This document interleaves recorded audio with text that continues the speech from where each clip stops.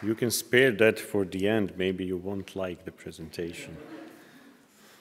So thank you, first of all, for the invitation. Thank you, Irina, and the rest of the organizers for putting together this conference. It's always a pleasure to be here. And thank you all who survived so far and who are still present in the room. Hopefully, this won't be too boring. And I'll try to keep it brief, relatively brief, so that we have more time for discussion. I hope that all of you know famous Paul Gauguin's painting titled "Where Do We Come From? Where are we? What are we? Where are we going?" And the title of that painting summarizes those, one could say, eternal questions that each one of us individually asks him or herself at some point in life. And of course, it summarizes also kind of broader quest of humanity, of the humankind as such. But what we are very often, or what we think we are, very often depends on how we conceptualize where we come from and where is that we are going. And these questions about who we are as human beings, is not an abstract question, or is not primarily an abstract question that's relevant just for philosophical discussions. It also has very practical implications, because the way we conceptualize who we are and also how we relate to non-human entities such as the world, or let's say some supernatural entities such as God or gods, that pretty much defines also how we relate to the world, other human beings, and also ourselves on a day-to-day basis. One modern theologian said that this world is a fair of gods. I'm paraphrasing the rest, and we choose which one of these gods will be our God. But we are responsible for the choice we make, because how we live is pretty much determined by who is the God we chose. And each period of time has its own dominant God or gods, and we can choose from that selection. Modern time is no exception in this respect. We are surrounded in modern times by different gods, some of them more prominent than others, and very many of those concepts that all of us are familiar with from our education, such as secularity, secular world, or being just human as it is, as some kind of immediately present entity, such as biological entity, or the concepts of objectivity and subjectivity and so forth, are no more but mythologizations, something that actually is very misleading, if not straightforwardly misconceived. Because secularity of the world, more often than not, means nothing else but secular religiosity, replacing some kind of traditional religious ideas with new ones, with those that are secular religious. And many of those ideas rest on, to pick just one of those important intellectual constructions from the beginning of modernity, on deism and deistic vision of the world. And if you are not familiar with that, in very simplistic terms, deism means the existence of a God who created the world, but then left the world to pretty much operate on its own. And many of those early modern thinkers were deists precisely in that sense, that they conceived the world as something that has its origin in divine creation, but that in itself it operates based on some laws, some principles, independently of that divine interference, which actually makes the world and those principles knowable. But then, within such a world, the human being is also often conceived as either something that is reducible completely to that natural world, or even more as something that's a mechanism, which has a definite set of laws that govern human body. And then the human mind serves as an ideal tool which reflects the structure of the world and enables us to know the world and also the human being in what they are in their essence, whatever that may be. There we have also a distinctly modern attempt to reduce things in the world as such, and also the human being and human society, to a set of abstract concepts that correspond to abstract laws that govern our existence and the existence of the world around us. And out of that intention comes also the ideal of transparency and clarity that, of course, has brought so much good to human societies in the modern times, but also is a source of many problematic things that become more evident only recently. We are also very often used to understanding of natural sciences as those that deal with objective facts, which is another mythologization, so that's not really science, it's scientism that talks about objectivity. Science has more objective reality, science has more authentic science, more modest goals. So we are used to this polarization between natural sciences and human sciences that supposedly deal with human spirit. But we also witness to a transition that's evident during modernity, that those human sciences, lacking very often more solid basis, start mirroring natural sciences, which sometimes leads to many tragic consequences.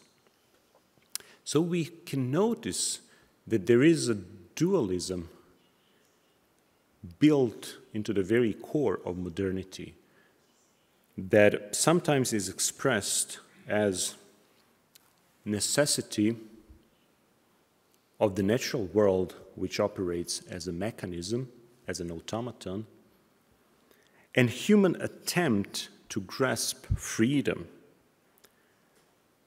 or human capacity for freedom, whether it be freedom of knowledge or freedom in the socio-political realm. But that tension is really something that has never been successfully resolved in modernity, precisely because that freedom seems to lack more solidly grounded ontic foundations.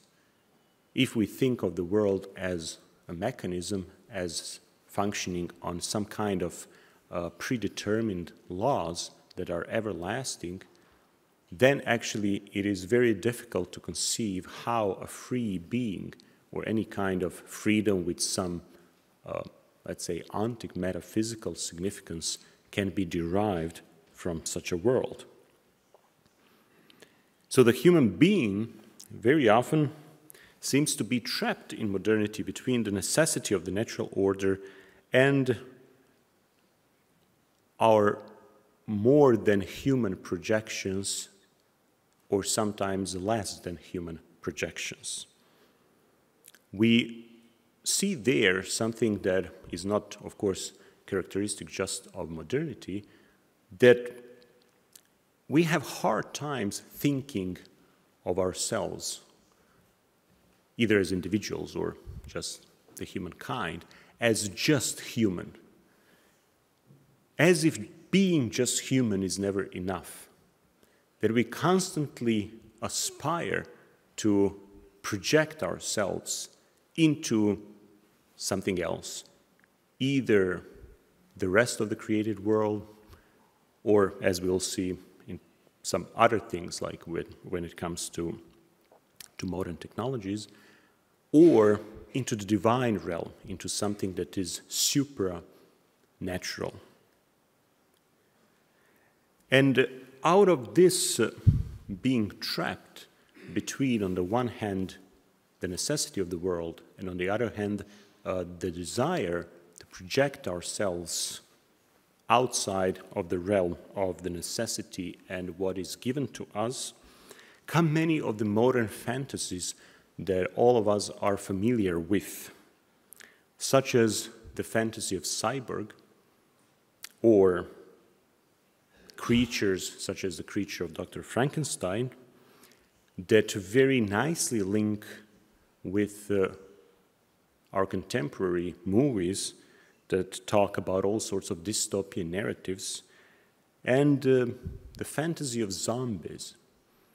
You know, a zombie becomes a role model of a human being that actually is reduced to an autonomously functioning mechanism. It moves around, it looks alive, but it actually lacks authentic life.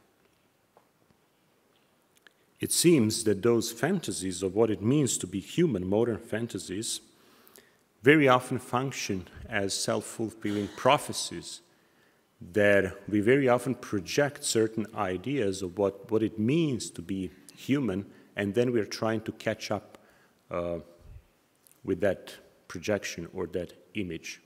And that, I think, goes also for all sorts of post-human or transhumanism narratives, that we very often take for granted that we are moving into one direction and we are more and more becoming similar to the projection, to the idea that we postulated, but then we mistake our projection for the real thing, for, let's say, necessity, that it needs to be that way, and we forget about the origins of the fantasy.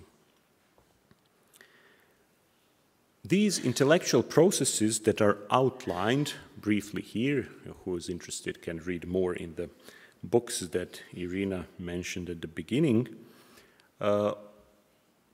went hand in hand, or still go hand in hand, with the development of another big thing that made an everlasting impact on how we live today and also throughout modernity, and that's modern capitalism. Because modern capitalism introduces also a superhuman entity which positioned the market as this new deity that operates on its own and then postulates and requires us to conform to its requirements. Human beings and the rest of the world become instrumental to this deity. And in modern capitalism, which makes it different from, some argue, well, capitalism has always been there, not modern capitalism. Markets have always been there, but the distinction between pre-modern capitalism and modern capitalism is that the market is postulated as the role model for all kinds of social relationships and society as such. Everything is turned into an abstract value, into money.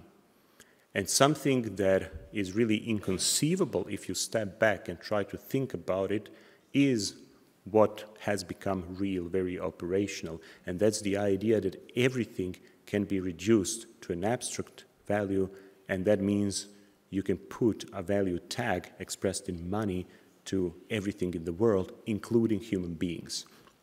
So nowadays, very often we talk about, how to replace certain organs, and the question becomes just how much does it cost? Whether we do that by using products made in a lab or by using organs from other human beings. We also talk about the rest of the world, even the ideas that, we should just put a price tag on, everything, air and water and everything else there is in the world as a way of resolving problems such as ecological issues that were, to a significant extent, created by the very mechanism that now tries to resolve it by the means it used to create the problem in the first place. Once everything becomes money, we witness to what we already know from, very clearly explained from 19th century thinkers, that a human being is being commodified and goes through the process of alienation. So much so that we are very used to the concepts such as human capital nowadays, or human resources, or enhancements of our performances, and so on. And with the development of new technologies, we have a very interesting, in many ways beneficial, but in other ways extremely dangerous symbiosis between algorithms and capitalism. Algorithms that are in service of capital and also capitalist power structures, which means that some of these early modern ideas that I mentioned at the beginning actually triumph nowadays in the dehumanized abstraction that we very often call being human within the capitalist system. Now, I wanted to give this outline just as an invitation to discuss together the contrast that we find, or that I find very striking, between these visions of the human being that are very much, I think, present in our contemporary culture, but very often in a fragmented way, so that they are not immediately visible, and the Christian understanding of the human being. And we have heard already a lot about that today and also yesterday. And I'll just mention, well, basically repeat some of the stuff that has already been said and mention maybe a couple of new things to see how much the vision of what it means to be human and also what it means to be human in this world can be different from these intellectual streams that I talked about earlier. How Christians understand the human being depends, of course, on how Christians understand God. And here, by understanding, I certainly don't mean this reduced, logical, fragmented, and completely transparent understanding that much of modernity is so in love with, but rather understanding as a way of relating. God, for Christians, is the creator. And what it means is not only that God created the world, because deists, as I already mentioned, thought the same, but that that is the primary meaning of that, the way it evolved in the Christian tradition, that God is ontically free from what he creates, in the sense that he is not compelled by anything to create. But more than anything else for Christians, all these other attributes, such as, God is all-knowing or God is all-powerful, These are not, I think, for Christians, essential properties of God. Essential property, if we can use that word in relation to God, is for Christians that he is all-loving.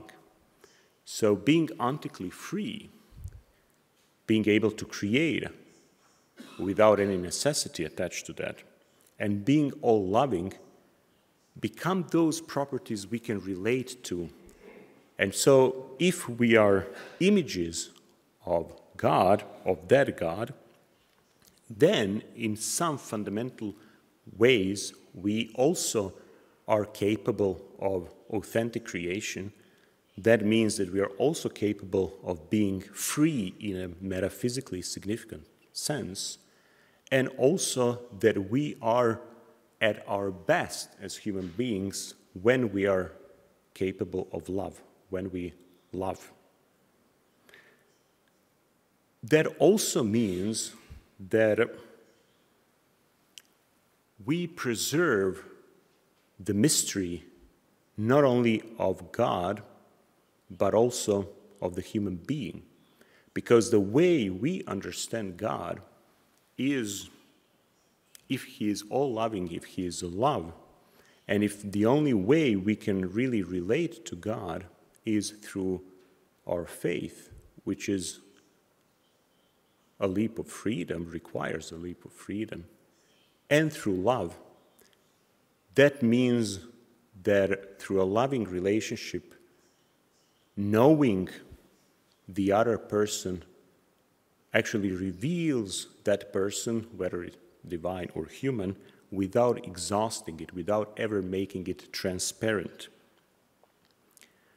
The mystery of God human revealed to us in Christ is the revelation, to use the images from the Old Testament, from behind the veil of the temple, seeing what is hidden in the Holy of Holies, which of course symbolizes the eschaton. So the mystery of who we are is being revealed to us through love, but will finally be revealed to us only in the future kingdom of God. That means also that being human here and now is more what we can be. We are more what we can be than who or what we are now. There is more of us to come than what is now or what is in the past. But that also means that, contrary to many narratives we are so familiar from the Christian history and history of theology, is that transgressing all the boundaries, is a fundamentally human property. We are humans because we are not identified with who we are or with any order or pre-existing things that surround us or that are part of us as, let's say, natural or biological beings. And it is fundamentally human property, especially when the transgression is made out of love, when, let's say, natural order is transgressed, is defied out of love for another human being or the world. This then also means that we as human beings are capable of existing not only, as one church father put it, I'm paraphrasing, not only without an end, but also without a beginning, which means to be like God, to exist like God, or be God's by or through grace.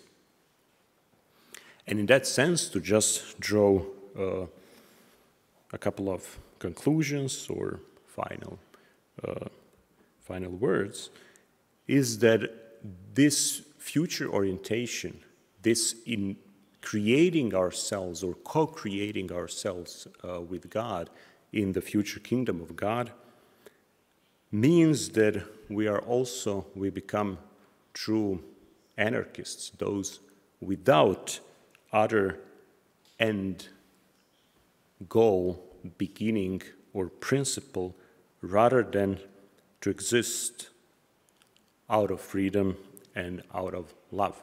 Thank you so much for your attention. I hope we have still some time to discuss some of the points.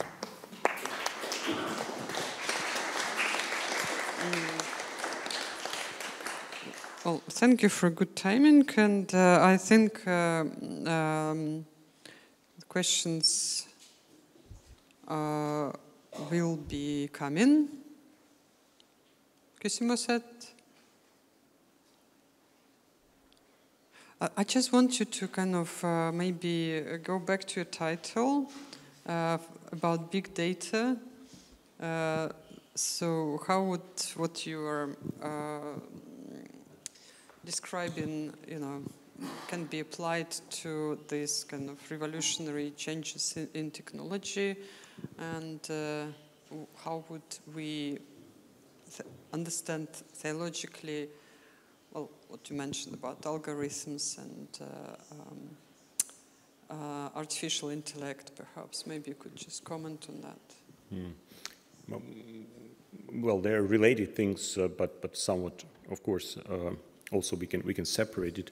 So the point with algorithms was to say, of course, the story is much more complicated and a longer one, but to say that there is a certain understanding of the world behind that logic, behind the technology, the way in its, let's say, social life.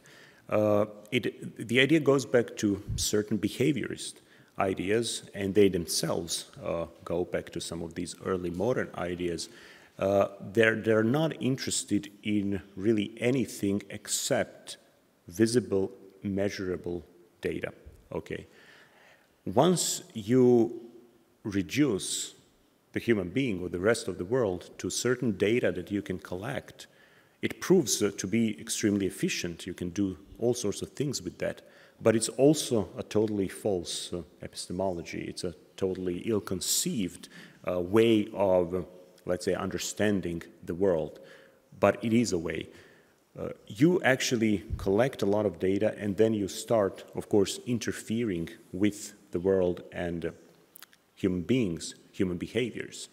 And this really, once you start doing that, it's not only that you, as we all know, we start doing things that we don't think about, like ordering all sorts of, commodities online, or even behaving the way we start talking, or the way we dress, and so what we think are the priorities in life, and so on and so forth. Even our social interactions, they become to a large extent influenced by those algorithms that are actually structuring more and more our relationships with the world, with other human beings through social networks and so on, all other types of online interactions. Once that is then merged with corporate logic, with capitalism, it becomes, of course, not only manipulative, but also profitable. So it becomes a way to turn human beings into commodities, so that all the data that we generate serve actually in order to either sell us back something or to turn us into commodities to be sold on the market to someone or something else. And of course, once you put this together with political power, the challenges actually that present themselves to human freedom and a kind of civilized human life, which includes all sorts of these concepts that we got used throughout modernity, freedom of thought and expression and so on, they actually become kind of endangered species. But the question then of artificial intelligence per se and what it means, I think, is a little bit more complicated to unpack. So, any comments on that? Any questions? Okay, Tina. I can always rely on Tina. Kas ma võin eesti keeles küsida? Thank you so much. On muidugi väga ohtlik praegune tendents.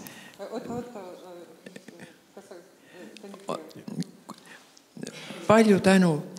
Tõepoolest on ohtlik nagu usaldada seda big datat, mis loob ühenduse, suhestab utoopilise reaalsusega. Kuid küsimused, kas on võimalik ka, et big data kannab mingisugust transcendental signifier, et see võib tõlgendada ka midagi püha, nagu üks ettekanne just rääkis, et püha kujutelm ja see oleks siis võib-olla noeetilise reaalsuse kujutelm, et kas te näete mingisugust niisugust võimalust, et puhastada kultuur utoopilisest tõlgendusest igasuguste Frankensteinide ja ulmeliste kosmosevallutusteemadega ja sinna sisse panna midagi, mis siiski suhestab reaalsusega, mis on nagu tõeline tõde ja reaalsus, aletheia.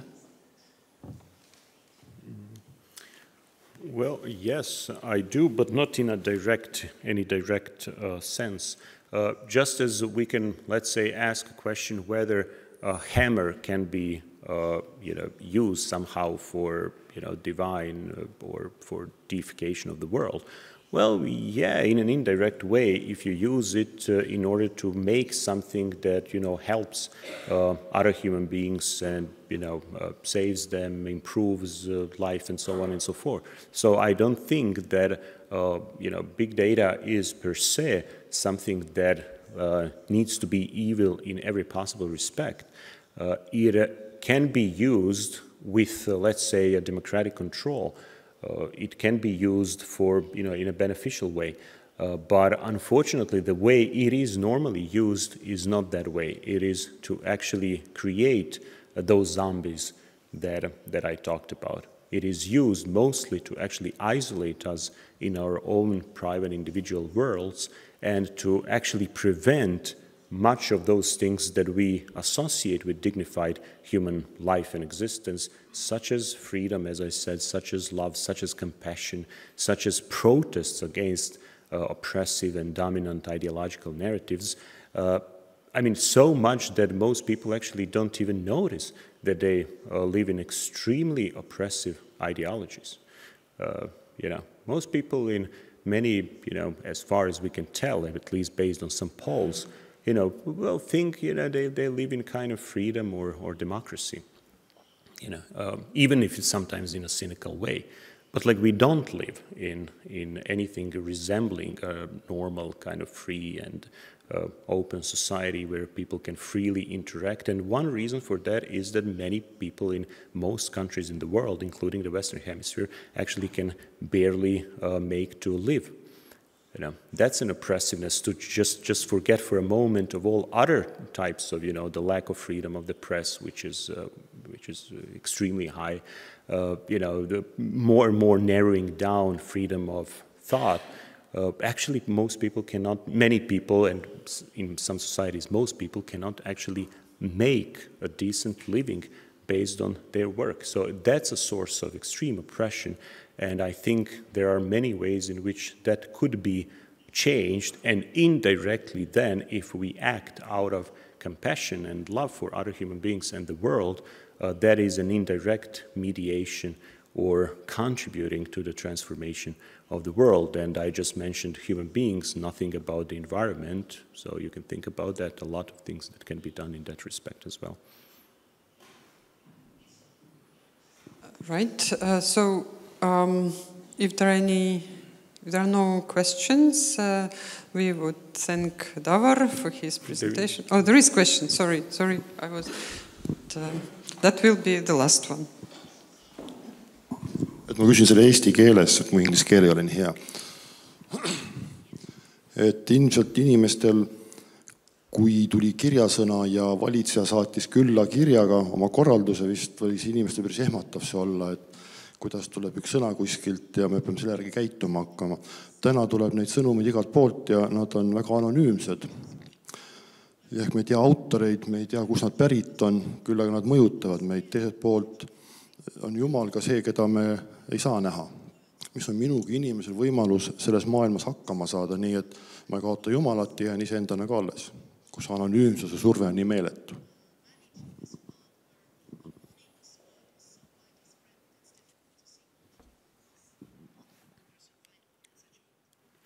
Well, I think the same way in which that used to be the case before. And a crucial thing, I think, is establishing relationships, free and loving relationships with other human beings. And that, I think, is a huge challenge nowadays because of all sorts of things, such as, sometimes it's much more convenient or, cheaper for companies, or you have COVID crisis. It is much, easier to just work from home. That in itself contributes or adds to the social atomization that's already there. In some places in the world, it's worker unions have been dismantled and even are not legal to establish.